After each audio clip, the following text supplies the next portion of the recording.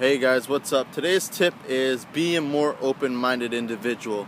Prepare yourself to really learn more things. Allow yourself to grow. A lot of the reasons why we like to close our mind and become closed-minded people is to pretty much shelter our feelings. We're afraid of what the new experience of our ignorance is going to bring us because we don't know what is going to happen. So pretty much being open-minded is taking a huge risk on our part and allowing us to absorb new information, allow us to grow, allow us to better ourselves.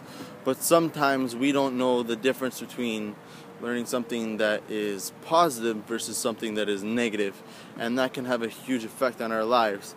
I found that also the negative things that you want to be open your mind to, they can also be presented to you as lessons. It all depends on how you use it. If you let it take you, then that's your choice. But if you let it empower you and improve yourself from your mistake and be able to grow from it, then it's truly powerful.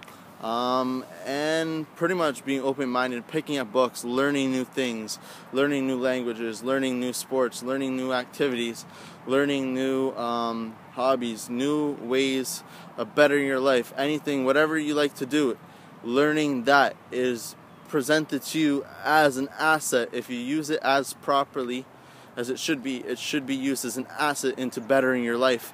And that's why open-minded people have the advantage, is because they're able to find different forms of information and just keep on adding it to their life day by day by day.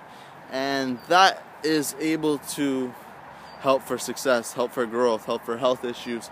If you're really learning and you're really serious, it pretty much can make you grow as an individual.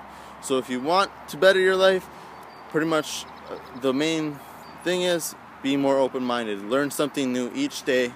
Keep growing as an individual.